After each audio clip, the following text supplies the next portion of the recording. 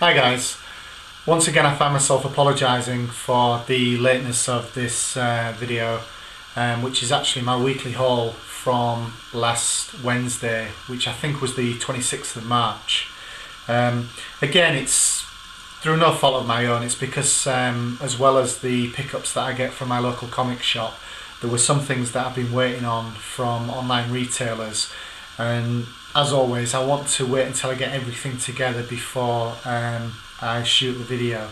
So anyway, that's the apologies. Without further ado, this is my haul for last week, starting with DC Comics, and we have issue 29 of The Dark Knight. This is part 2 of the Man-Bat story, and it's also the very final issue of the Dark Knight series. It's finished with a total of 29 issues. I've really enjoyed it. I'm disappointed to see it go, and I think maybe the reason is because obviously I think it's next week now, the Batman Eternal weekly series is going to be beginning, and maybe they just don't want to do like too many Bat titles, so this is the one that's bitten the dust. But there you go. And then from the Vertigo imprint of DC, we've got issue 7 of The Wake by Scott Snyder. 3 more issues of this to go. Really good.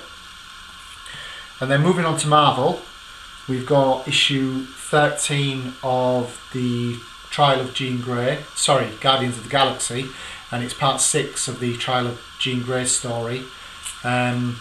Unfortunately, I've not read any of that particular storyline because some of the issues are in other comics which I don't pick up.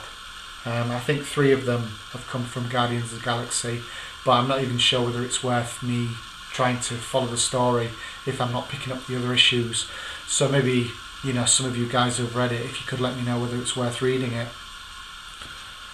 And then we've got issue 18 of Hawkeye, which is a brilliant series. Absolutely loving it, even with some of the crazy release dates that have been going on recently with it. And then we have issue 30 of Superior Spider-Man. 1 issue left after this before we then go back to The Amazing Spider-Man. I thought when I first picked this up it was a bit of a chunky book, and I was thinking it was maybe like a double issue, but they've actually included issue 1 of Black Widow from the new series in there, so that's good. And then I picked up issue 1 of Silver Surfer by Dan Slott, art by Michael Allred. This one I was going to pick up anyway because I wanted to add this particular cover to my collection of Scotty Young covers, but when I've read it I may decide to keep on with this because I am a big fan of Michael Allred's art. I don't know what it is about it, but I loved his run on FF, and I just really love the artwork, so I may continue with that. Then moving on to Independence, got issue 124 of The Walking Dead. As usual, my issue comes signed by Charlie Adlard with the Infinity and Beyond certificate of authenticity.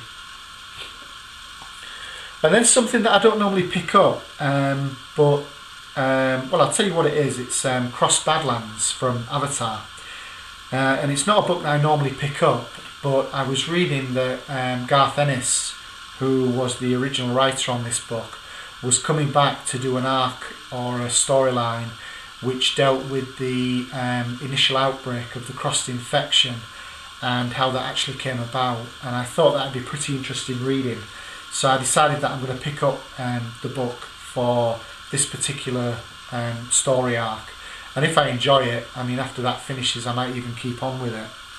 Anyway, I was having a look at the covers that were going to be available, and there were 2 of them that I particularly liked. I couldn't decide between them, so I thought, oh, to hell with it, I'm going to pick up both of them. So we've got the Torture cover, which reminded me of a film, and I want to say Cabin in the Woods. which I think was the Eli Roth film, but I'm sure there was a similar scene in that where there was a woman shaving her legs and all of a sudden she was just covered in blood, but I could be wrong. I might be thinking of a dream I had, I'm not sure. Anyway, again, let me know if I'm right with that.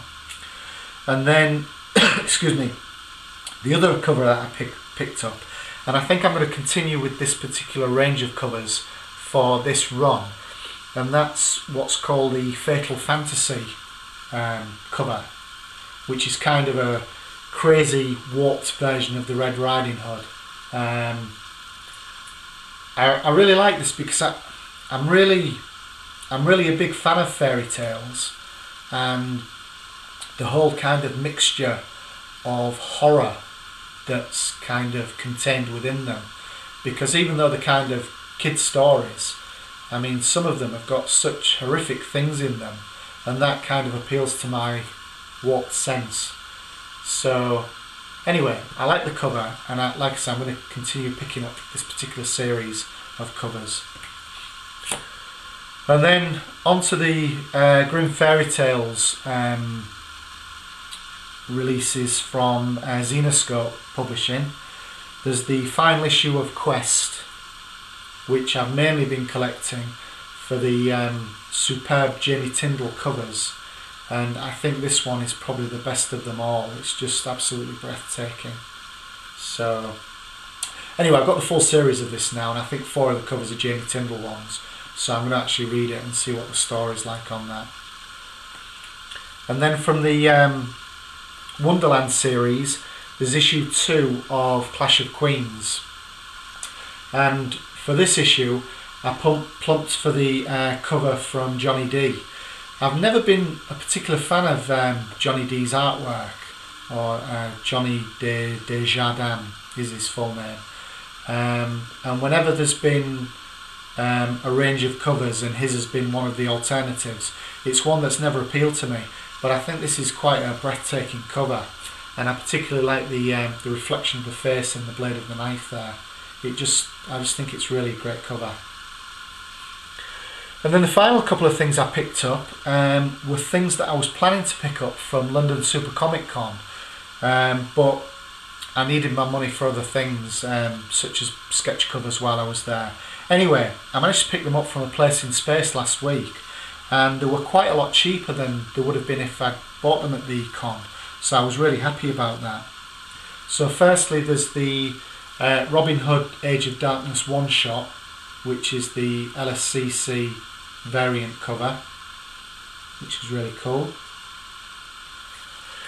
And then another of my favourite artists, cover artists, is Elias Chatzoudis, and he did a cover of Tales of Oz, or Tales from Oz, issue number 2, which again was the LSCC variant. So I was really happy to get these, as I thought I'd probably missed out not buying them at LSCC.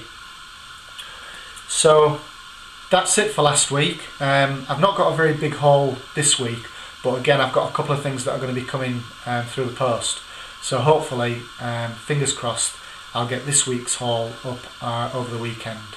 So anyway, as always, like, dislike, feel free to comment, and obviously subscribe if you want to. Thanks for watching guys, take it easy.